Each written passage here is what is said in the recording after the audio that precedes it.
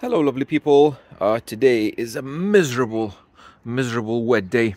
I would like to give you some update on my install.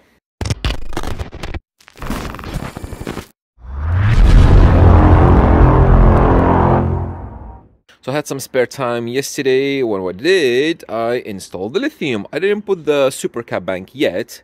That's gonna be for the future, but for now I installed the DC-DC charger and the battery. And another thing I'm gonna show you in the front, car was charging overnight.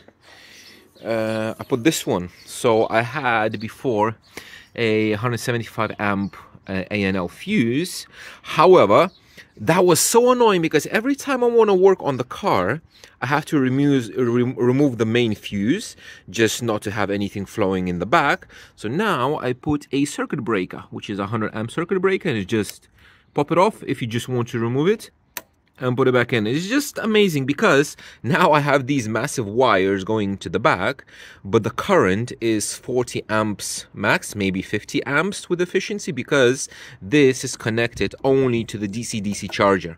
This does not feed the main system, which was the kind of the goal of this wiring, because now the whole system is totally separated from the car. Even the ground, because this DC-DC charger has an isolated ground, so it doesn't share it with a car.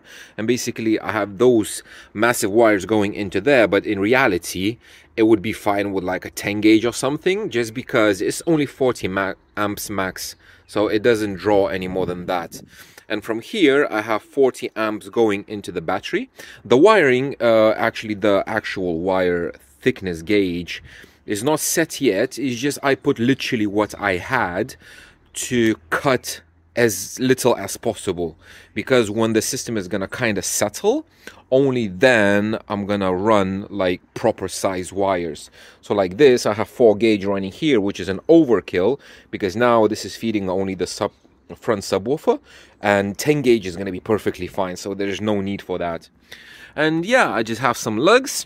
So how now everything works is I have power coming from the front into the DC-DC in here, and 40 amps max, well maybe 50 with efficiency coming in.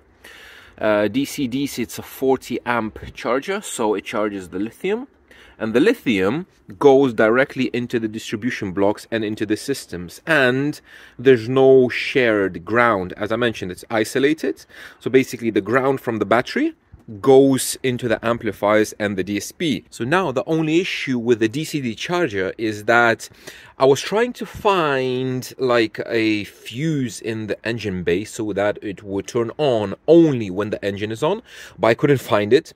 So the only real solution is to connect it. There's the sense wire. So this wire, it turns on the DC-DC charger.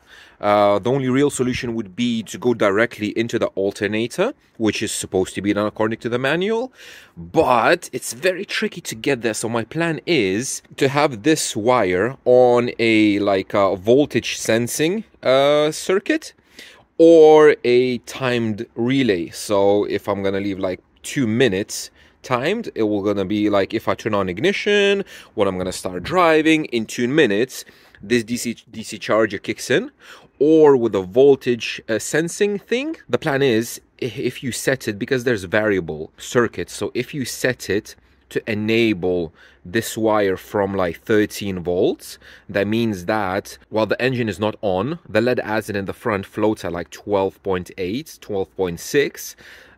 This DC-DC charger is not going to be turned on even with ignition on, but when the voltage goes above 13, when the alternator starts charging, then it's going to be turned on, because this is a dumb thing. So it's just, if it senses 12 volts, it enables. It doesn't have like above 13, below 13. But for now, just for like a week until I'm gonna have my relays coming from China, I wired it in directly into the ignition. So now ignition on, starts charging. So it's not ideal, but it's just for a bit. It's not a problem at all.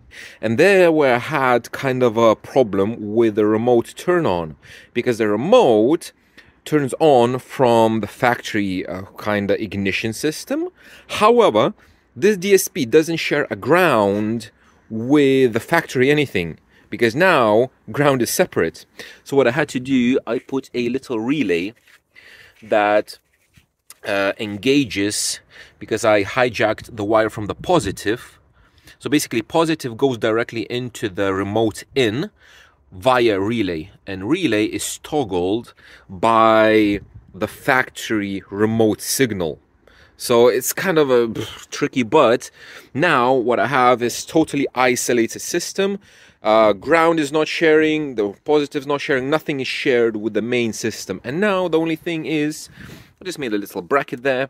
It's not moving anywhere, it's totally fine. I have a spacer from like foam, just to have some like buffer. This one is here, so it's not gonna move. Basically this battery, it's not moving. It is moving a little bit, but it's not moving, like it's not gonna fall out or anything. And yeah, there's gonna be some wires swapping around because I don't need this 2 gauge going into that taramps. So somebody asked, where's your taramps? Is there? It's hidden under there, so nobody could see it. But yeah, this is a little short update with the DC-DC and lithium installed. And next part is gonna be the super caps.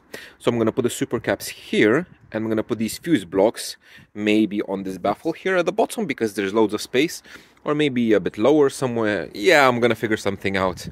So yeah, it's very, very cold, windy, and a bit rainy, so I'm gonna go home. Thank you very much for watching, guys, and I will see you in the next one.